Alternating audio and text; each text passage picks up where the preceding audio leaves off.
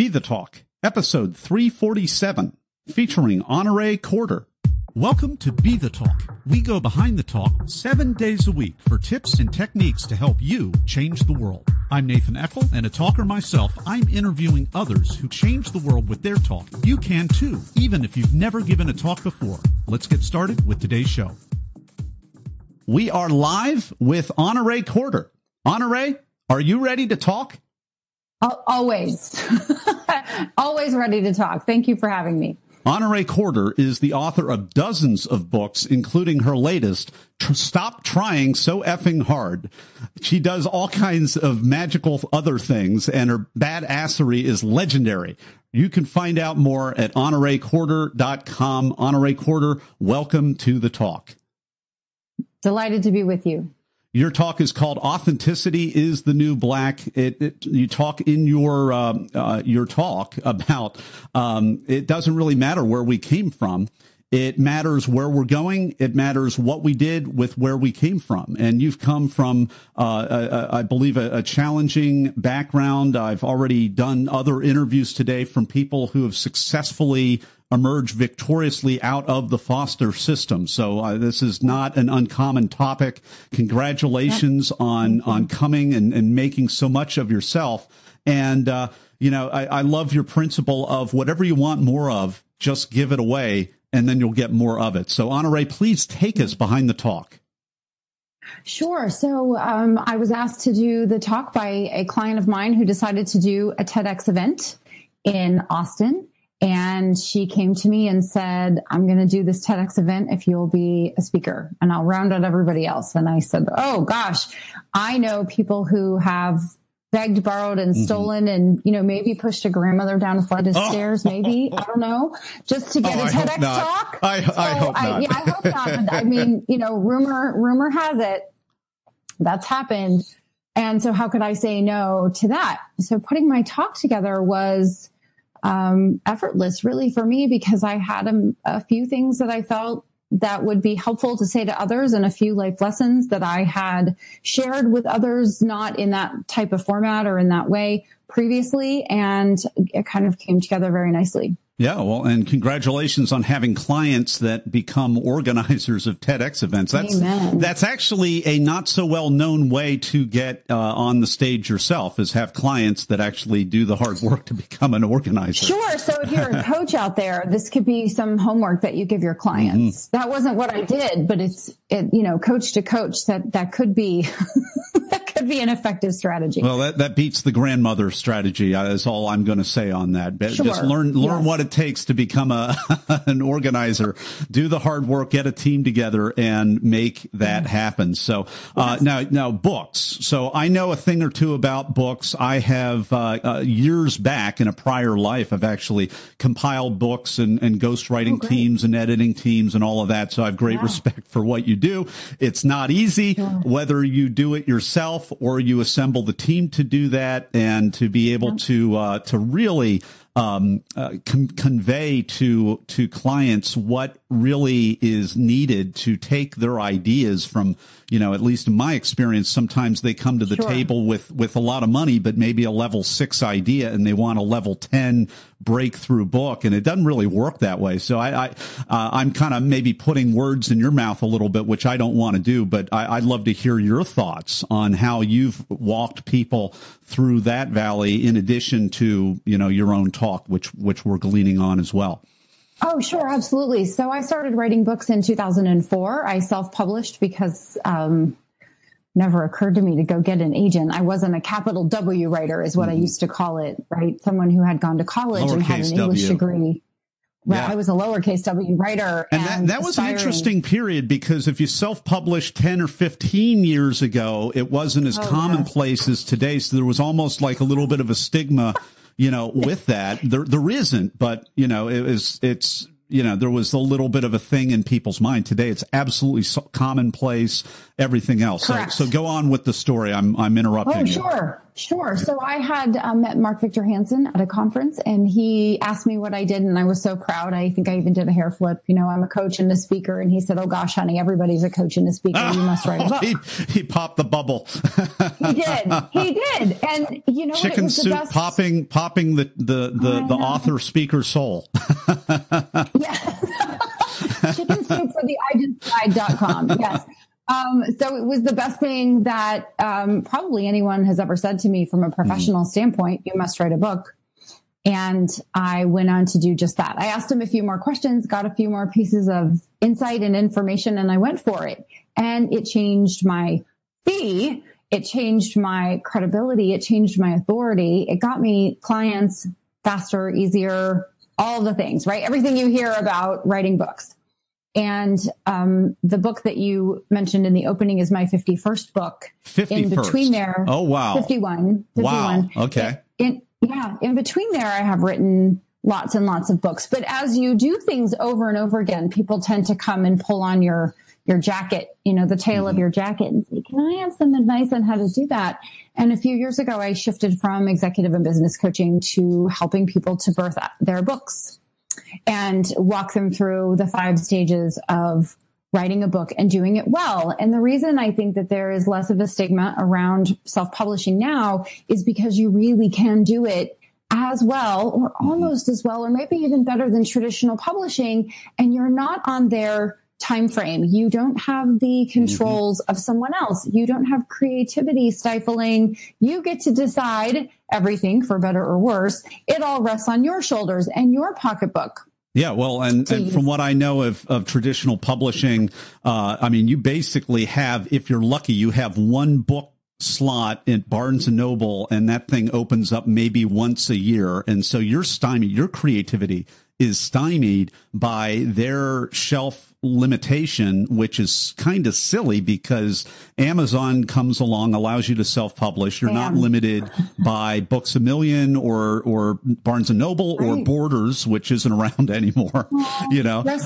Rest in peace. And I mean, a lot of money. So I should have made it. I know this is secret sauce stuff, Honorée, but not at all. I'm happy to share. 51 books. All right. So, do you dictate your books? Do you thematically, do you have some kind of a rapid process to iterate that?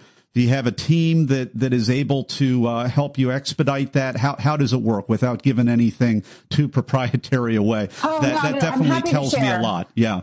I'm happy to share. I write my books myself. I outline them and write them. I come up with an idea, research if necessary. Most of the stuff that I write about, I'm pretty bossy and opinionated about. So there isn't a ton of research that I have to do. I do rely on a team of professionals to do the things that anyone writing a book would want to rely on a team of professionals to do, such as an editor. You need an editor. You do need here's an editor. Here's the one secret sauce thing that I think is logical, but not everyone does it. Someone is an editor if they put editor in that little box on their tax return where it says, "What is your profession?" That's who you want to hire. One of those. Ask for the tax returns. Ask for the tax returns. Well, but your well-meaning neighbor who taught English for 30 years or someone who reads a lot is not an editor. They're not a trained editor. They don't follow a style manual, for example. You want someone who can take your rough and bumpy ride that you've created in the form of your words. And that's everyone. And after 51 books, my editor finally said to me, "Ooh, you've come a long way in your writing." Now, Honorée, with editors, I found there's almost 2 types of editors. You've got the one, English teacher, grammatic stickler, but then you've got the other one that really thinks through the intent of the book without slowing you down with all the jotting of the I's and the crossing of the T's. Do you find a similar thing, or do you see it a different way? Well, you're talking about really 2 different kinds of editors. You're talking about a content editor, someone who can read the manuscript and make sure that you're getting your reader from point A to point B, which should be predetermined, right? And then the second one is the line editor, someone who doesn't read it for content so much as they're reading it for, do you have extra words? Do you have missing words? Did you really mean to say that? Or did you mean to say this? Right. And then once those guys are in and out of the manuscript, if you have one or both, you should at least have a line editor, if not a content editor, especially if it's maybe in your first dozen books or so, have a content editor. After that, you'll have a line editor and for sure a proofreader, someone who goes through that final draft that you think is perfect. You would lay it's never perfect. Your life down. Oh. You would lay your life down. You would put your hand on the book and swear, and it's... Yes. And then they come back and it looks like a crime scene happened with their red pen. But it really does make it a wonderful read for the reader. And you will get more out of it by taking the time to slow down and make sure that the read is pleasurable for the reader. Yeah, well, great words of advice from Honorée Corder. Her talk is called Authenticity is the New Black. You got to check out that talk, and we're going to tell you in a few moments where to go to see that. And we're going to pivot over to you, Talk Universe, as we talk about the Blitz Round in just a moment. Hey, Talk Universe. I hope you've been enjoying today's episode with today's guest. But you know what? Many people want more than that. Many people that listen to Be the Talk actually want to give a talk. And if that's you, you're not alone. Listen to the rest of this podcast. At the end, I'll have a free resource for you just for listening. And we are back with Honorée Corder. It is time for the Blitz Round. I'm going to ask Honorée a series of either-or questions related to the preparation and performance of her recent talk. Honorée, are you ready? Ready. First off, you already answered the question. You were invited to speak because you had a client who was very conveniently a TEDx organizer, became a TEDx organizer. So my question to you, other very busy people who get invites, all right, two types of people. They're the type that, you know, of us that are applying, we really want it. And then there are other people that also may want it, or maybe they don't want it and they're invited and they know they can keynote anywhere. They're jet setting. They know they can tweak their normal talk and get by, but not, you know, really give it their all and give a good TEDx talk like you did. What would be your advice for other busy people to really do the work to have the quintessential TEDx talk? Do the work to have the quintessential TEDx talk.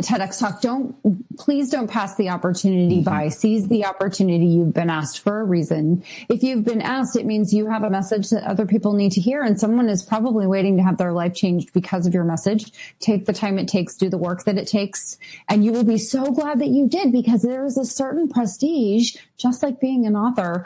Right? There are two really cool things you can do. You can be an author or you can be an Olympian, except you can be an author a lot easier than you can be an Olympian. And I think the third corner of that triangle is doing a TED or TEDx talk. If you're invited to do it, I highly recommend you do, for sure. Honorée, are you a memorizer, improviser, or blender? How did you prepare? All the above. All the above. All of the above. Mm-hmm. I knew what I wanted to talk about. I knew the different points, like you can't do the wrong thing with the right person and you can't do the right thing with the wrong person. I knew I wanted to talk about that. And in that moment, I wanted there to be some spontaneity to my message.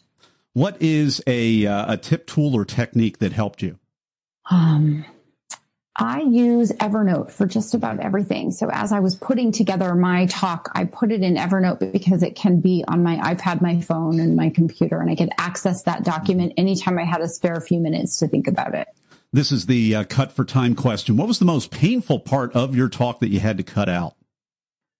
I didn't. I was given 8 minutes, and I'm a rule follower for the most part. Don't tell. Well, and you shaved it along the time. So 8 minutes is less than half of the time that many people get. I love that I love that you kept it in the single digits, because those get viewed more. It's a lot easier to watch a 9-minute or a 9.5 minute or even a 12-minute than a full 18 minutes. So that just tells me that you approach the craft just like writing a book, and you were editing all the way. What was the most unexpected, strange, or just plain weird thing that happened during or right before your talk? Oh, gosh. It's been a minute, honestly, since I did the talk. I think there was a torrential downpour. And so we had sold every single seat in the auditorium, and it was half empty because people couldn't get there. Oh, my. Yeah. Oh, my. Well, that's quite a piece right there. Were you an opener, a closer, or in between? I was in between. You're in between. What's your advice to other in-betweeners? Pretend like you are the only speaker, and it's your only speech you're ever going to give. Let the words flow through you to whoever needs to hear them. Well, we've been enjoying the Blitz Round with Honorée Corder. Her talk is called Authenticity is the New Black. You can find out more about Honorée as well as her services and the book writing and all the things that we've been talking about at HonoreeCorder.com. Honorée is honor with 2 E's, Corder.com. And we're going to be back in just a moment with Honorée Corder with the final word of advice. Hey, Talk Universe, I hope you enjoyed today's episode. And if you want to give the talk to change the world, but you don't know how or even where to start, no problem at all. Go to BeTheTalk.com/get accepted for my new 5-day email course that'll show you how. Absolutely free. Just go to BeTheTalk.com/get accepted. And we're back with Honorée Corder. It's time for the final word of advice. What is it? My final word of advice is to put together the best TEDx talk or TED talk that you can possibly give. There are words that other people have said that you have said, but I can't hear them unless you say them. So put together your talk and say those words. You will be so glad you did for the whole rest of your life. Honorée Corder, thank you so much for carving out time in your busy 51-book schedule to come on the talk and share your wisdom with Talk Universe. It's been my pleasure. Thank you for having me. Thanks for listening to Be the Talk. For tips and resources to help you change the world, go to BeTheTalk.com. See you tomorrow.